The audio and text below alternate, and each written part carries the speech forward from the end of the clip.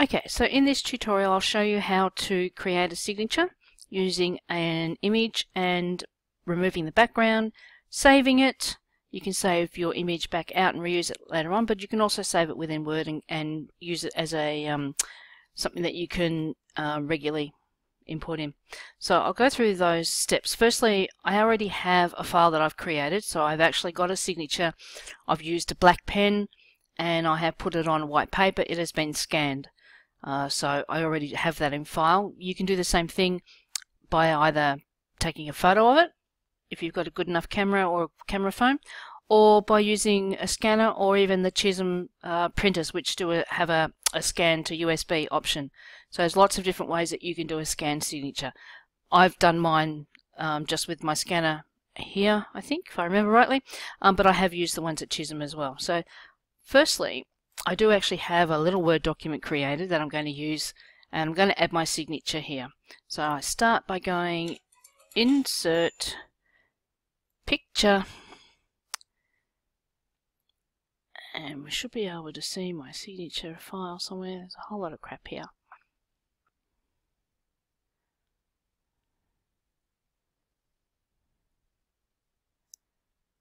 There it is. So MH signature, it's a PNG file. It's reasonably small, 372 by 258. So I'm just going to load that. There it is.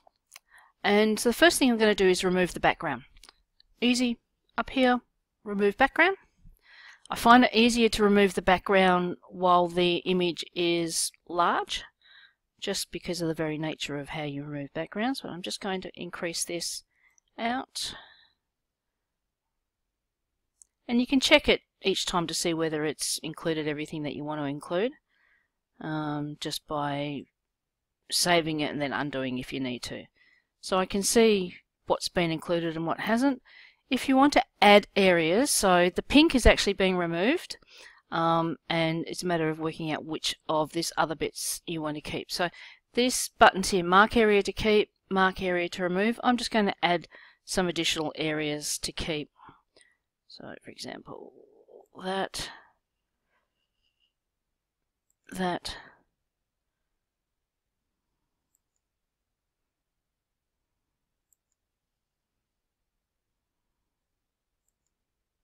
If you do it with a good pen, you actually get a much better thing. I think this was just done with a biro.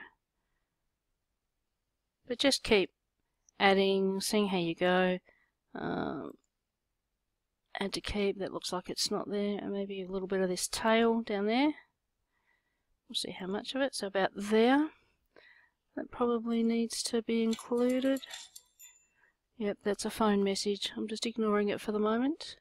So that probably looks reasonable, or maybe down there. So just to see what it looks like, I'm just going to go keep changes, and I'll be able to see it. And look at that, that's pretty good. If I looked at it then and saw that there was some bits missing, I could just go undo and re-add the little dots to keep extra. But I'm happy enough with that, so that works out quite well. So that has actually got the background removed. I'm just going to, just to sort of show that, I'm just going to go wrap text and put in front of text, and see the difference between having a background and having a background removed. With the background removed, you can see this text through it. If the background wasn't removed, it would all be hidden. So now I can resize my image to what I would consider a reasonable size for a signature.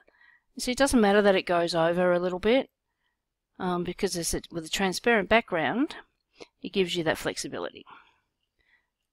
So I'm kind of happy with that. Another thing that you can do here is, if you are happy with that, with the background removed, you can actually save that back out. So if I right mouse button on that, and I go save as picture, I can save that out as a PNG file.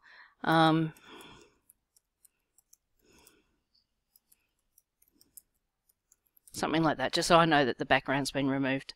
So then I can use it in other applications if I want to. So I'm just going to click save, just so that if I've got it there if I want to. The next step is, if I just unselect it, there you go, that looks pretty good. If I actually want to save that as like a signature block, I can highlight it like so, and under Insert, And under quick parts, you see I've actually already done this before. If I choose save selection to quick part gallery, like so, I'll give it a name. I just call it new signature block, something like that. Gallery, quick parts, general. I'm happy with all the rest of it. Click. OK. And now if I go under my quick parts, you'll see the one that I just added, which is the new signature block